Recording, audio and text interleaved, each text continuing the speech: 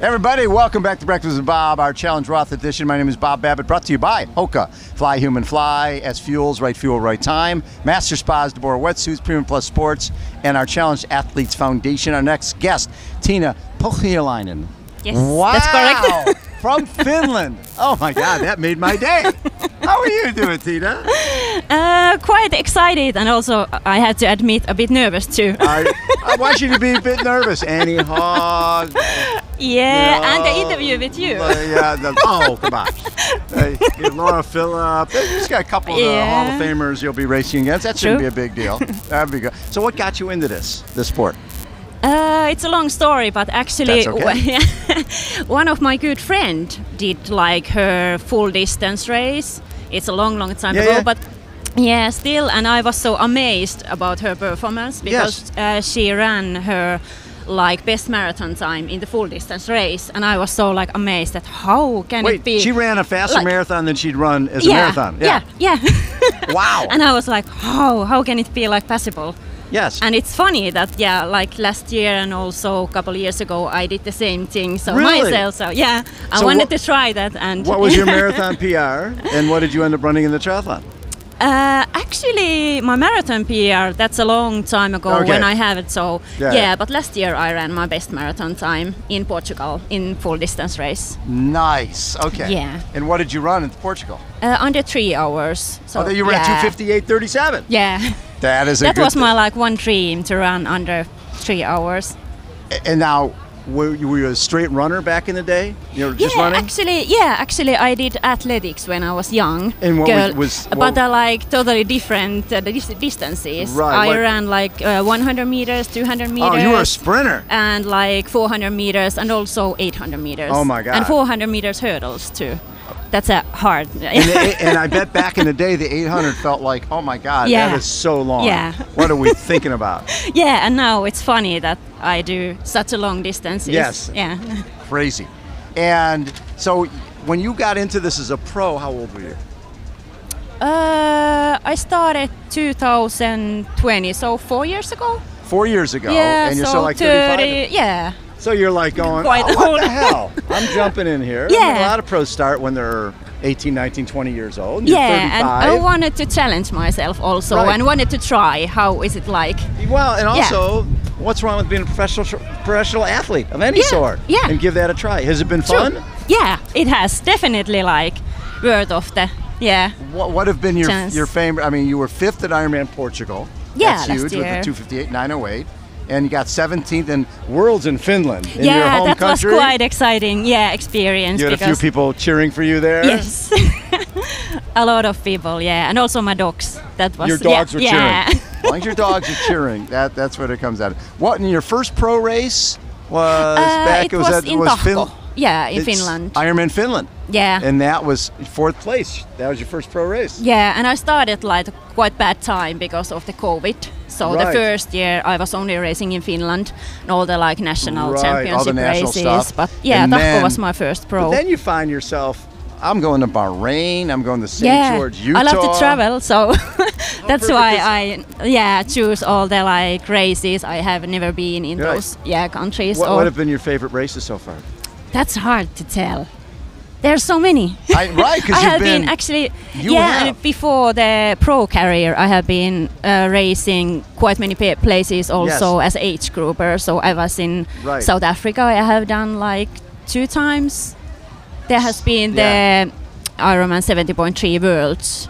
So this sport has taken you around the world. Also in Australia, I have been. And Had you done a lot of travel before you got into triathlon? Quite much, but not that much. Not actually. Like this. So I can combine like 2 passions, traveling and racing. So you go in for an event and see a little of the countryside, and then go do your race. Yes.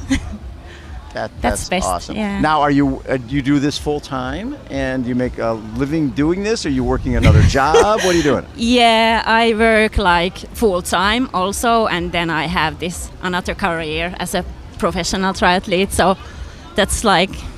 That's okay. That's So what's the real career? I work in a bank as a like development manager in regulatory reporting. Like nice. Well, yeah, it's like so totally different. But what's great about that is the balance, right? Because it's like if a lot of people when they're going to a race, if they don't make X amount of money, they're not paying their mortgage. True. Right? Yeah, I don't have to. Yeah, You're not worry worried about that. You're going, hey, I'm getting. If they help me out to get to the race or take care of a homestay, and I get to go to South Africa or Portugal, that's pretty sweet living. Yes, it is. That is great. Well, now what are your goals here? Well, I aim for the like best time. Yes. Yeah, one of my dream is to go under 9 hours. Okay. So that's one target. Go under 9 hours. Yeah. If there's going to be a course, this is it, right? Yeah, hope so. I mean, you went 9:08 at Portugal.